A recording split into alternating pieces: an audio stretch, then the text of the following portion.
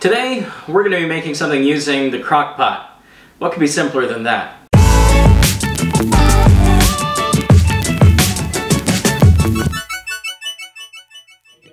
In the cooking world, it doesn't get much easier than using a crock-pot. Simply combine your ingredients, set it in there, and forget about it until it's dinner time. Today, we're going to be making chicken Divan a la crock-pot, which is from the rival Crock-Pot Cooking cookbook, which was published in 1975. And this looks like a very easy recipe. When it's all done, you're going to be putting it over noodles. Again, very basic, simple recipe.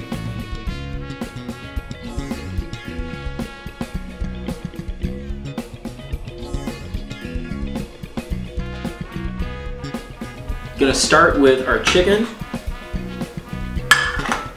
and then we're going to put our broccoli in. Now, the recipe actually makes this even easier than I'm doing it today because it calls for a bag of frozen broccoli, which I did not have, but I did have some fresh broccoli, so I'm just going for the fresh broccoli.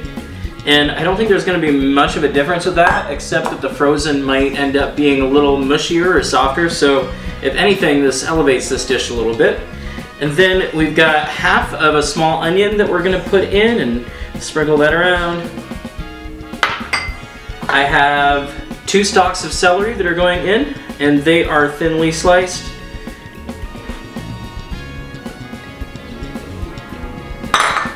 There's 3 tablespoons of flour that's going in. We're going to sprinkle that around the whole top before I put in my liquids. There's also half a teaspoon of curry powder, which is going to add some nice flavor as well as some color.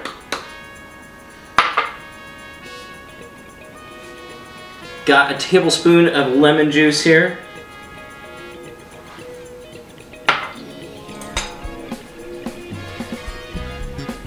We've got some mayonnaise that we're going to put in.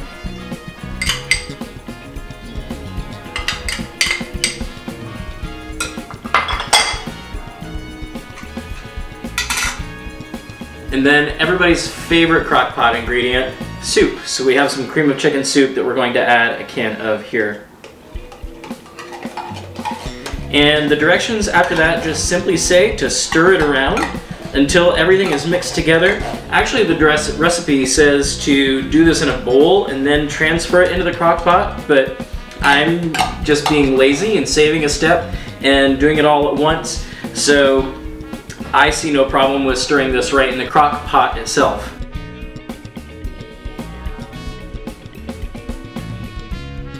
So we're going to cover that up and let it cook for 2 to 3 hours on high, or the recipe says you could do 7 hours on low, and that's all you gotta do. I told you this recipe was easy. This is all said and done. The recipe says to serve this over some hot buttered noodles, so we're gonna do that. When everything in the crock pot is almost done, boil up some noodles, just according to the package directions. I'm gonna drain those and then put them back in the pot, add some butter to that, and stir it around, and that's really all there is to that. Let's serve it up.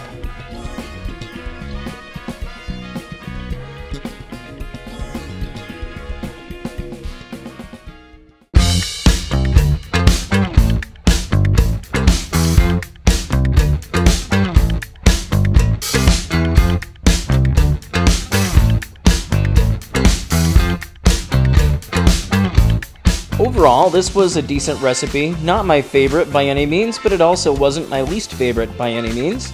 It had that definite 70s vibe with the tang of the mayonnaise in there. In fact, I would say the mayonnaise and the curry powder were the 2 main flavors that were kind of cutting through everything else. Obviously, there's the chicken and the broccoli, but they kind of fell into a less important role behind those other ingredients. I also don't think if I were to make this again, I would do it over the hot buttered noodles. I think I would use rice, or perhaps maybe even like a baked potato to put that over. I think that would be good. This was actually very similar to a recipe my mom used to make. It's something that she called chicken curry. However, hers had cheese in it, and it also had breadcrumbs on top, and it was a little more refined than this one. I think I would prefer her recipe over this. By the points, this gets 36 points, which puts us in the middle of the pack, currently ranking at number 8. But next time, that score could move as we look at other old recipes that we are reviving here on Recipe Reviver. And make sure that you're following us on social media and subscribing to our channel here on YouTube. We'll see you next time.